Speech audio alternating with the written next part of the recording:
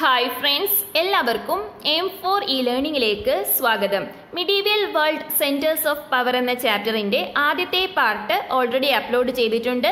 Roman എംപയറിനെ കുറിച്ചായിരുന്നു കഴിഞ്ഞ ക്ലാസ്സിൽ നമ്മൾ പഠിച്ചത്. ഇന്നത്തെ ക്ലാസ്സിൽ അറബ് എംപയറിനെ കുറിച്ചും ഓട്ടോമൻ എംപയറിനെ കുറിച്ചും പഠിക്കാം. സോ ഇതുവരെ നമ്മുടെ ചാനൽ സബ്സ്ക്രൈബ് ചെയ്തിട്ടില്ലാത്ത കൂട്ടുകാർ എന്തായാലും ചാനൽ ഒന്ന് സബ്സ്ക്രൈബ് ചെയ്ത് സപ്പോർട്ട് ചെയ്യണം. അതോടൊപ്പം തന്നെ തൊട്ടടുത്തുള്ള ബെല്ലൈക്കണിൽ ഓൾ കൂടി മറക്കാതെ എനേബിൾ ചെയ്ത് വെച്ചിരിക്കണം. എങ്കിൽ മാത്രമേ ഇനിയും ഞാൻ അപ്ലോഡ് ചെയ്യുന്ന ക്ലാസ്സസിന്റെ നോട്ടിഫിക്കേഷൻ നിങ്ങൾക്ക് ലഭിക്കുകയുള്ളൂ. സോ നമുക്ക് ക്ലാസ്സിലോട്ട് കടന്നാലോ. സോ ആദ്യം തന്നെ നമുക്ക് ദ അറബ് എംപയറിനെ കുറിച്ച് പഠിക്കാം, അതായത് അറേബ്യൻ സാമ്രാജ്യം. The region which included Iraq, Iran and Saudi Arabia was known as Arabia. Arab Empire അല്ലെങ്കിൽ അറേബ്യൻ സാമ്രാജ്യം എന്ന് പറയുന്നത് ഇറാഖും ഇറാനും സൗദി അറേബ്യയും അടങ്ങിയ പ്രദേശമാണ്. Arabs made outstanding contributions to the medieval world. Medieval വേൾഡിലേക്ക് അല്ലെങ്കിൽ മധ്യകാല ലോകത്തിലേക്ക് അറബ്സ് ഒരുപാട് നല്ല കോൺട്രിബ്യൂഷൻസ് നൽകിയിട്ടുണ്ട്. ഏതെല്ലാം മേഖലകളിലായിരുന്നു അവരുടെ കോൺട്രിബ്യൂഷൻസ്? ആദ്യം തന്നെ കൾച്ചറൽ ഫീൽഡ്, അതായത് സാംസ്കാരിക മേഖലയിലേക്ക് അറബ്സ് ഒരുപാട് നല്ല കോൺട്രിബ്യൂഷൻസ് നൽകിയിട്ടുണ്ട്. പിന്നെ പൊളിറ്റിക്കൽ ഫീൽഡ്, അതായത് രാഷ്ട്രീയപരമായും അറബ്സ് നല്ല കോൺട്രിബ്യൂഷൻസ് നൽകിയിട്ടുണ്ട്. Okay, now Muhammad the prophet of Islam was the head of the Arab state. Arab സ്റ്റേറ്റിന്റെ ഹെഡ് ആരായിരുന്നു? മുഹമ്മദ് ആയിരുന്നു. മുഹമ്മദ് ആരാണ്? പ്രോഫറ്റ് ഓഫ് ഇസ്ലാം ആണ്, അതായത് ഇസ്ലാമിന്റെ പ്രവാചകൻ. ക്ലിയർ ആണല്ലോ. Now, after the death of Prophet Muhammad in 632 CE, Arabia was ruled by caliphs. നമ്മൾ പറഞ്ഞു അറബ് സ്റ്റേറ്റിന്റെ ഹെഡ് എന്ന് പറയുന്നത് പ്രോഫറ്റ് മുഹമ്മദ് ആണെന്ന്. എന്നാൽ 632 CE പ്രോഫറ്റ് മുഹമ്മദിന്റെ നിര്യാണ ശേഷം അറേബ്യ ഭരിച്ചിരുന്നത് കാലിഫ്സ് ആണ്, അല്ലെങ്കിൽ ഖലീഫമാരാണ്. During their reign, Arab Empire was very vast, which included regions from Asia Minor to Arabian Sea. ഖലീഫമാര് അറേബ്യയുടെ ഭരണം ഏറ്റെടുത്ത ശേഷം അറേബ്യൻ സാമ്രാജ്യം കുറച്ചുകൂടി വിശാലമാക്കി. അതായത് ഏഷ്യ മൈനർ മുതൽ അറേബ്യൻ സീ വരെയുള്ള പ്രദേശം അറബ് എംപയറിലായിരുന്നു. ഓക്കെ, ഇനി ഖലീഫമാര് അറേബ്യ ഭരിച്ചിരുന്ന സമയത്ത് അവരുടെ ക്യാപിറ്റൽ ഏതായിരുന്നു? മെദീനയായിരുന്നു. ഓക്കെ, ഇത്രയും കാര്യങ്ങൾ ക്ലിയർ ആണല്ലോ. സോ നമ്മൾ എന്തൊക്കെയാണ് പഠിച്ചത്? ആദ്യം തന്നെ അറേബ്യൻ സാമ്രാജ്യം എന്ന് പറയുന്നത് ഇറാഖും ഇറാനും സൗദി അറേബ്യയും അടങ്ങിയതായിരുന്നു. അറബ്സ് മിഡീവിയൽ വേൾഡിലേക്ക് ഒരുപാട് നല്ല കോൺട്രിബ്യൂഷൻസ് അല്ലെങ്കിൽ സംഭാവനകൾ നൽകിയിട്ടുണ്ട്. കൾച്ചറൽ ഫീൽഡിലും അതേപോലെ തന്നെ പൊളിറ്റിക്കൽ ഫീൽഡിലുമാണ് അവർ ഏറ്റവും നല്ല സംഭാവനകൾ നൽകിയിരുന്നത്. പ്രോഫറ്റ് മുഹമ്മദ് ആയിരുന്നു അറബ് സ്റ്റേറ്റിന്റെ ഹെഡ്. എന്നാൽ മുഹമ്മദിന്റെ നിര്യാണ ശേഷം ഖലീഫമാരാണ് അറേബ്യ ഭരിച്ചിരുന്നത്. ഖലീഫമാരുടെ കീഴിൽ അറേബ്യൻ സാമ്രാജ്യം കുറച്ചുകൂടി വിശാലമായി. അവരുടെ ക്യാപിറ്റൽ മെദീനയായിരുന്നു. ഓക്കെ, സോ ഇനി നമുക്ക് പ്രോഫറ്റ് മുഹമ്മദിനെ കുറിച്ച് കൂടുതൽ കാര്യങ്ങൾ പഠിക്കാം. Muhammad was born at Mecca in 571 CE. He belonged to the Qurayshi tribe. CE 571 മക്കയിലെ ഖുറൈശി ഗോത്രത്തിലാണ് മുഹമ്മദ് നബി ജനിച്ചത്. Mecca was known as the holy city of Islam. ഇസ്ലാമിന്റെ വിശുദ്ധ നഗരം എന്നാണ് മെക്ക അറിയപ്പെടുന്നത്. Now, because of the opposition of influential class of Mecca, Prophet Muhammad fled to Medina in 622 CE. അതായത് മക്കയിലെ പ്രമാണിവർഗത്തിന്റെ എതിർപ്പിനെ തുടർന്ന് CE 622 മുഹമ്മദ് നബി മദീനയിലേക്ക് പലായനം നടത്തി. This was known as ഹിജ്റ. ഇത് ഹിജ്റ എന്ന പേരിൽ അറിയപ്പെടുന്നു. സോ മുഹമ്മദ് നബിയുടെ മക്കയിൽ നിന്നും മദീനയിലേക്കുള്ള പലായനമാണ് ഹിജ്റ എന്ന പേരിൽ അറിയപ്പെടുന്നത്. This event was the starting point of ഹിജ്റ era. ഈ സംഭവം അടിസ്ഥാനമാക്കി ആരംഭിച്ചതാണ് ഹിജ്റ വർഷം. മനസ്സിലായല്ലോ. സോ പ്രോഫറ്റ് മുഹമ്മദ് ജനിച്ചത് എവിടെയാണ്? മെക്കയിലാണ്. ഏത് വർഷമാണ്? 571 CE. ഇനി ഏത് ട്രൈബിലാണ് ബിലോങ് ചെയ്തിരുന്നത്? Qureshi ട്രൈബിലാണ്. Okay, holy city of Islam എന്നറിയപ്പെടുന്നത് മെക്കയാണ്. മെക്കയിലെ ഇൻഫ്ലുവൻഷ്യൽ ക്ലാസ് അല്ലെങ്കിൽ പ്രമാണിവർഗത്തിന്റെ എതിർപ്പ് മൂലമാണ് പ്രോഫറ്റ് മുഹമ്മദ് മെദീനയിലേക്ക് 622 CE പലായനം ചെയ്തത്. ഇതാണ് ഹിജ്റ എന്ന പേരിൽ അറിയപ്പെടുന്നത്. ഓക്കെ, ഇനി നമ്മൾ പഠിച്ചു പ്രോഫറ്റ് മുഹമ്മദിന്റെ നിര്യാണ ശേഷം അറേബ്യ ഭരിച്ചിരുന്നത് ഖലീഫമാരായിരുന്നു. അപ്പോൾ ആദ്യകാല ഖലീഫമാർ ആരൊക്കെയായിരുന്നു? അബൂബക്കർ, ഉമർ, ഉസ്മാൻ, അലി എന്നിവരാണ് ആദ്യകാല ഖലീഫമാര്. Okay. Now, after the early caliphs, Arabia was ruled by Umayyad dynasty. ആദ്യകാല ഖലീഫമാർക്ക് ശേഷം അറേബ്യ ഭരിച്ചിരുന്നത് ഉമായദ് ഡിനാസ്റ്റി അല്ലെങ്കിൽ ഉമായദ് വംശമായിരുന്നു. They introduced centralized administration in Arabia. അറേബ്യയിൽ സെൻട്രലൈസ്ഡ് അഡ്മിനിസ്ട്രേഷൻ അല്ലെങ്കിൽ കേന്ദ്രീകൃത ഭരണം കൊണ്ടുവന്നതാരാണ്? ഉമായദ് വംശമാണ്. The gold coin dinar and silver coin dirham were issued by Umayyads. So അറേബ്യയിൽ gold coin ആയിട്ടുള്ള ദിനാറും സിൽവർ കോയിൻ ആയിട്ടുള്ള ദിർഹവും കൊണ്ടുവന്നതാരാണ്? ഉമായദ്സ് തന്നെയാണ്. Their capital was Damascus. നമുക്കറിയാം ഖലീഫമാരുടെ സമയത്ത് മെദീനയായിരുന്നു ക്യാപിറ്റൽ. എന്നാൽ ഉമായദ്സ് ഭരിക്കാൻ തുടങ്ങിയപ്പോൾ ക്യാപിറ്റൽ ഏതായി മാറി? ഡമാസ്കസ് ആയി മാറി. ക്ലിയർ ആണല്ലോ? Now, after the Umayyads, the Abbasids became the rulers. ഉമായദ്സിന് ശേഷം അറേബ്യയുടെ ഭരണം ഏറ്റെടുത്തത് ആരാണ്? അബ്ബാസിഡ്സ് ആണ്. Okay. During the period of അബ്ബാസിഡ്സ് the capital was shifted to Baghdad. So അബ്ബാസിഡ്സ് ഭരണം ഏറ്റെടുത്ത ശേഷം ഡമാസ്കസിൽ നിന്നും ബാഗ്ദാദിലേക്ക് ക്യാപിറ്റൽ ഷിഫ്റ്റ് ചെയ്തു. ഓക്കെ. സോ അറേബ്യൻ സാമ്രാജ്യത്തിന്റെ 3 പ്രധാനപ്പെട്ട ക്യാപിറ്റൽസ് ഏതൊക്കെയാണ്? ആദ്യം ഏർലി ഖലീഫ്സ് ഭരിച്ചിരുന്ന സമയത്ത് മെദീനയായിരുന്നു. എന്നാൽ ഉമായദ് ഡിനാസ്റ്റി ഭരണം ഏറ്റെടുത്തപ്പോൾ അത് ഡമാസ്കസിലേക്ക് മാറ്റി. പിന്നീട് അബ്ബാസിഡ്സ് ഭരണത്തിലേക്ക് വന്നപ്പോൾ ബാഗ്ദാദിലേക്ക് മാറി. ക്ലിയർ ആണല്ലോ? Now, the most famous ruler of Abbasid dynasty was Harun al-Rashid. ഹറൂൾ അൽ റഷീദ് ആയിരുന്നു അബ്ബാസിഡ് ഡിനാസ്റ്റിയിലെ ഏറ്റവും പ്രഗത്ഭനായ ഭരണാധികാരി. As A benevolent ruler he implemented many welfare measures. ജനങ്ങളുടെ ക്ഷേമത്തിനായി ഒരുപാട് നല്ല ക്ഷേമ പദ്ധതികൾ ഹറൂൾ അൽ റഷീദ് ഇംപ്ലിമെന്റ് ചെയ്തിട്ടുണ്ട് അല്ലെങ്കിൽ നടപ്പിലാക്കിയിട്ടുണ്ട്.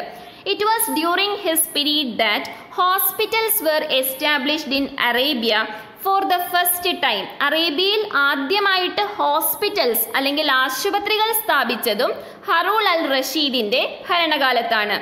Now, judicial administration was based on the principles of Islam and the rule of law was strictly observed. ആ ഒരു കാലഘട്ടത്തിൽ ജുഡീഷ്യൽ അഡ്മിനിസ്ട്രേഷൻ അല്ലെങ്കിൽ നീതിന്യായ ഭരണം ഇസ്ലാം മത വിശ്വാസങ്ങൾക്കനുസൃതമായിട്ടാണ് നടപ്പിലാക്കിയിരുന്നത്. അതേപോലെ തന്നെ rule of law was strictly observed. നിയമങ്ങളെല്ലാം കൃത്യമായി പാലിച്ചിരുന്നുവെന്ന് ഉറപ്പുവരുത്തുകയും ചെയ്തിരുന്നു. ഇനി എന്താണ്? The people was free to travel anywhere in the Empire without free. ജനങ്ങൾക്ക് രാജ്യത്തിന്റെ ഏത് ഭാഗത്ത് വേണമെങ്കിലും സുഖമായി സഞ്ചരിക്കാനുള്ള അവകാശമുണ്ടായിരുന്നു. അതേപോലെ തന്നെ ഹറൂൾ അൽ Rasheed established contacts with the Holy Roman Empire and sent ambassadors to the palace of Charlemagne. അതായത്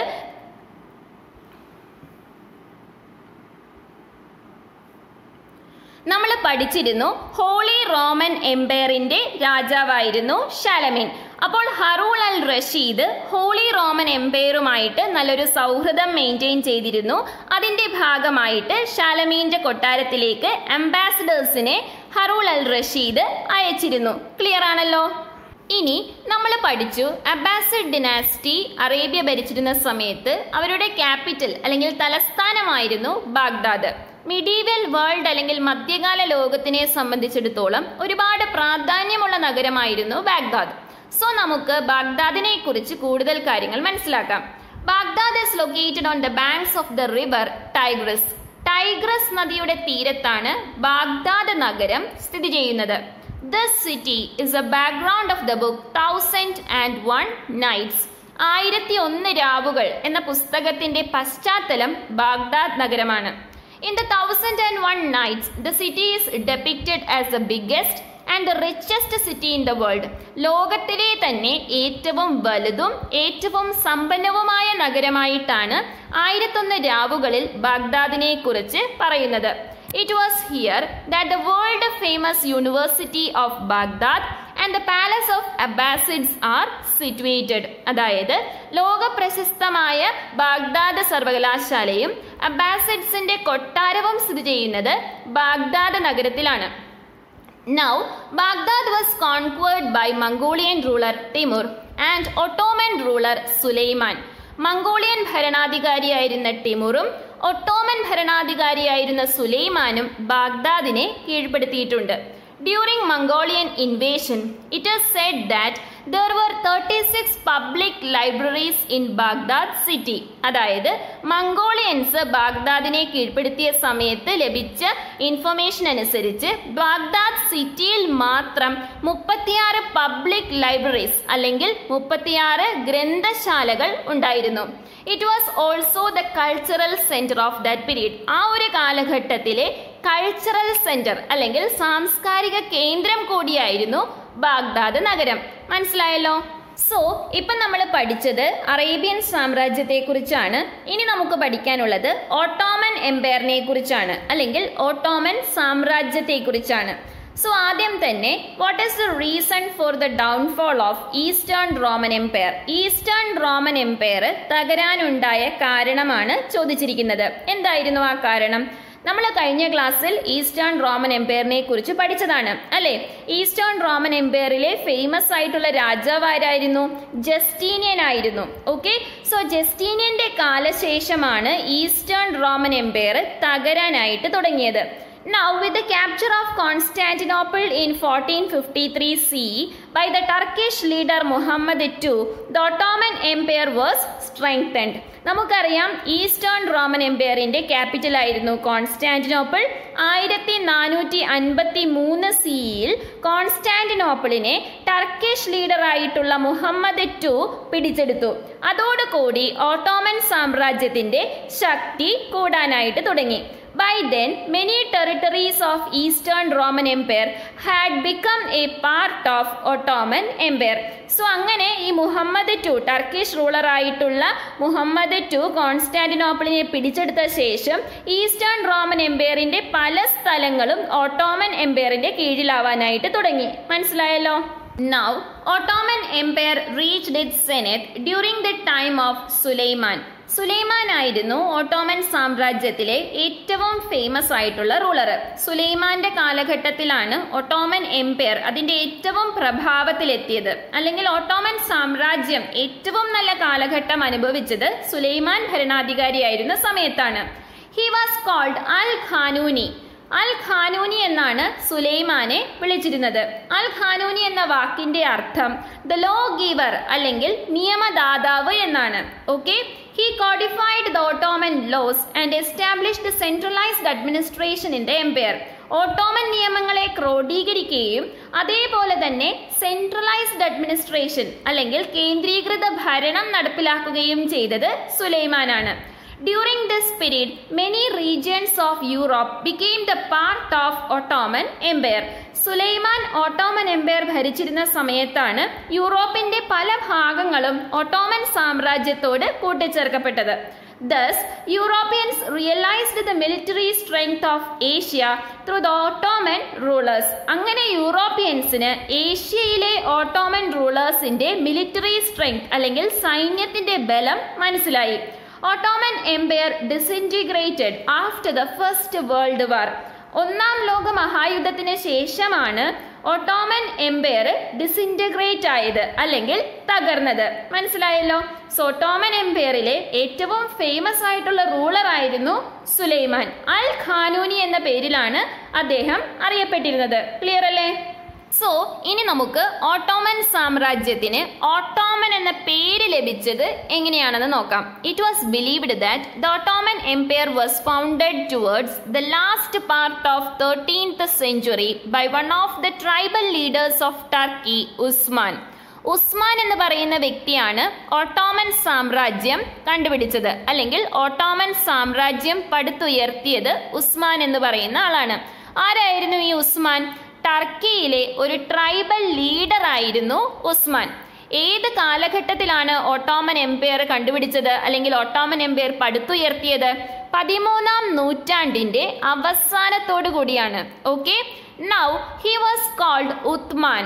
ഉസ്മാൻ എന്ന് പറയുന്ന ടർക്കിഷ് ലീഡറെ ഉത്മാൻ എന്നും വിളിച്ചിരുന്നു.